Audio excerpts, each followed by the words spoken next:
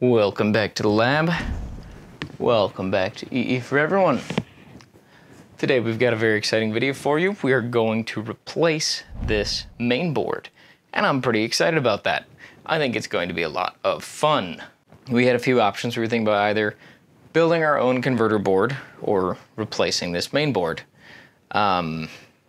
Here's what I found. I did some research. Here's what I found. First of all, there are off-the-shelf converter boards to go from HDMI or DisplayPort or both to a display interface, like to a display panel interface. The only thing you need to know is what panel you have and what interfaces you want to come from, and then maybe some resolution, frame rate, whatever information. That depends on what converter you need. It's actually pretty straightforward, and there have been videos made by non-technical people that really have no idea how electronics work, produced on doing that. So I'm honestly, I'm kind of glad that I didn't need to design one, because it would just be kind of noise. It's not really something that's necessary. We could do it, but it doesn't seem necessary. After doing this, this process of researching whether we would make a converter or buy replacement, ultimately decided to buy a replacement board. Because after all, the better half and I agreed that fixing this TV was our highest priority, and definitely the first project that needed to get done. For those who might be interested in what is on this board, let me zoom in. All right, so we've got something there. That one is likely a power supply or a Class D amp. There you go. Over on the other side, this is where we might have our memory IC.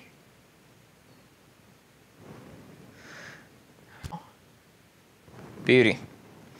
And I don't know if we did this one already, but this one was the one that really stood out to me previously. This is the same name and same markings as the panel. That's about all we did, so I'm not going to replace the board and then replace it again, because I don't want to risk damaging this any more than I have. Extra handling steps, it's just an opportunity to break it. But what we did is we took out the four screws and pulled out the ribbon cables and the power and plugged in the new board, moved the plastic over. It was very straightforward, took all of 3 minutes. And yeah, assuming that this board was good, the replacement that we got should be good to go. No problem, no worry.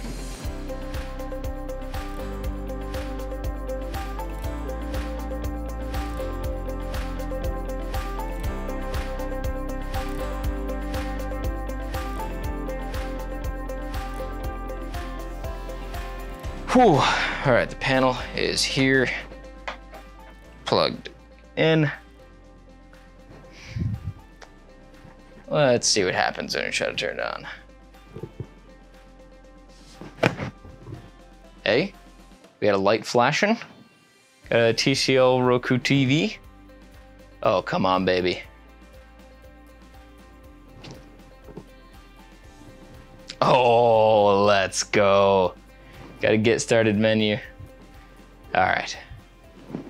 So assuming this thing doesn't just immediately self-destruct. Oh, I can't update. All right, well, hey, we are to the home screen. Everything looks good. I'm gonna put in the rest of the screws and get this thing connected to the internet. This might be a win. I gotta say, for how much work it would have been to add a digital board and really fix this up right with a custom thing, that would have been a lot of work. And swapping out the main board took about 4 minutes, so yeah, this seems like a win.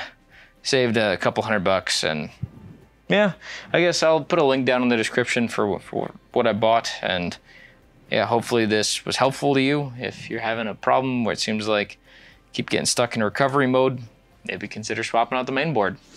It seems to have worked out all right for us, but your mileage may vary. I'm guessing there's more than one bad TV listing on the internet.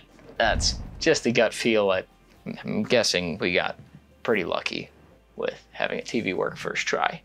Anyways, thanks for watching. As always, special thanks to our Patreon and YouTube channel members. Really appreciate you guys supporting us directly. It helps us a lot to do great projects like this one. Most of all, hope they learned something great today, and I hope to see you again soon. We're gonna have some awesome videos coming up with all kinds of custom board designs and who's its and what's its. It's going to be quite a lot of fun. I'm really excited about what we're gonna be bringing to the channel very, very soon. All right, catch you in the next one. Bye.